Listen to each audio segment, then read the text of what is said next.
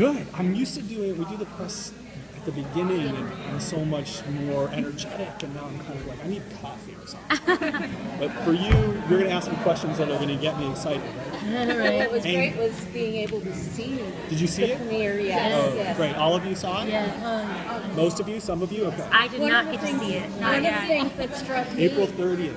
One of the things that struck me is I actually have not really seen the show really? until today. Okay. And it felt like a great entree into the show for someone who hasn't. Yeah. I didn't feel like I'm missing out.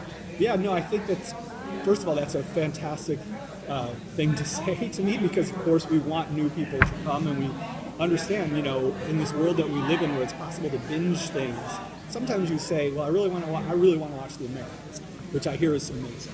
But there's 6 seasons of television. That's a commitment. You need time, and it's hard to pick up a show like that and like The 100 in season 6. But the story that we created, I think, is a real breaking point. It's a real change. Everything is different. It's a new world. Everybody up on the stage said it today. It feels like a new show. So I do think you could probably pick it up, figure it out pretty quickly, who hates who loves who's had sex with who, and whatnot, and then back and see the rest if you want later. For sure. That's great. So does season 6 have a lot of similarities to season 1? What makes this stand out? Well, it's funny because it's similar, certainly, in that our heroes land on a new planet, right? And there's definitely some sort of like visual callbacks, door opening, seeing the new world. They wanted to step out together this time instead of Octavia going first. Miller has this sort of sassy line about anybody have anything better than we're back bitches, which is one of my least favorite lines that I've ever written. But, it was also a chance. I feel like the pilot episode was not real representative of what the show ultimately became. It was very different. We were still trying to figure out, would the CW let us go as dark as we eventually went? And the answer, of course, was yes. And so I think roughly, I've said this before, but roughly episode 4 of season 1, hanging Murphy, Charlotte jumps off the cliff, spoilers, was kind of when we found our tonal groove, anyway. And so this was an opportunity to be able to do it again the way I wish we could have the first time, in a way. What was it? I mean, the season is very challenging, and last season was great. So how do you top last season, with this season, as far as all the stuff that happened last season? It's crazy. Yeah, well, I feel like that every year. I'm like, how are we going to, we just blew up the world again, what are we going to do for an encore? But for me, anyway, I always have approached it as, want to sit with me? No, just photobombing me? Rejection. I've always approached it as a new movie every year, a new book. Obviously we haven't referred to it that way until this time, which is, I think, saying a lot in the sense of if every season is as different as it is, and this is a new book, imagine how different this season is. So we really, I retooled the writer's room. Some people left because they had other jobs. Other people, I just wanted to bring in some sci-fi voices, and it was just time to change a lot, and we did. The colors are different. The look is different. We have a new producer and director. We really tried hard to. For me anyway, success or failure is, do you believe you're on another planet? It's not a planet, by the way, it's a moon, which we all know now if we've seen the thing. But do you believe you're not in Kansas anymore? And that's a hard thing to do on a TV budget. I hope that we did it, But that's something that I was, cracking the whip hard on everybody all season long. To remember, you've got to make them believe it. Anyway. I don't know if I answered the question. What was that? Impressive. I think just the one more question. You mentioned the planet, right? Blowing a planet, and in the trailer they say they blew up their own planet, and now they're going to take ours. Right. So can you really call them the good guys anymore? Can we still be rooting for them? They really have actually been destroying. No, she's planets. a genocidal maniac. Look at her. Who, me? Yeah. The face of the demon. They're not the good guys. There are no good guys, really. We said that obviously to death. But yeah, they come with baggage to this new world. And there is a world in place. And a society that's, for all intents and purposes, we can't talk much about it, but that's working. And will they allow these guys into their world is a big question. Yeah, especially once they kind of realize what we've done Yeah. to the last world. Yeah.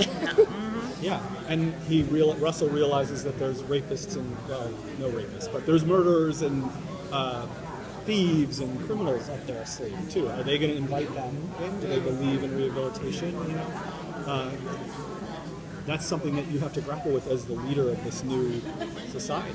Do I want to bring in this? You know, do I want to be a good guy? Or not? I do. Yeah. Well, you do. I do. You do.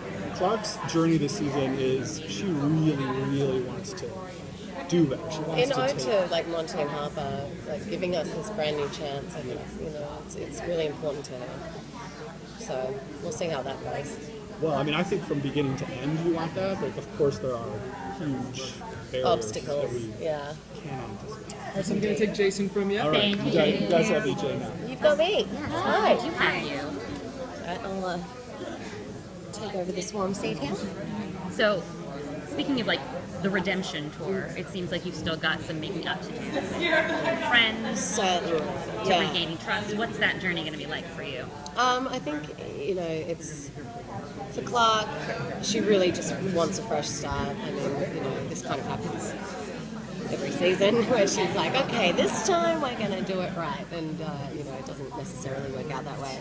But it is especially important to carry on Monty's legacy, which is, you know, he says in the last episode of the last season that they really lived a good life, a peaceful life, the two of them on the Ark and, you know, on the ring. And when they had Jordan, it became more happy, and they didn't want to ruin that when we all woke up. so they chose to not go to sleep, and I think Clark can see that, and she really wants it to be a fresh start and something really special.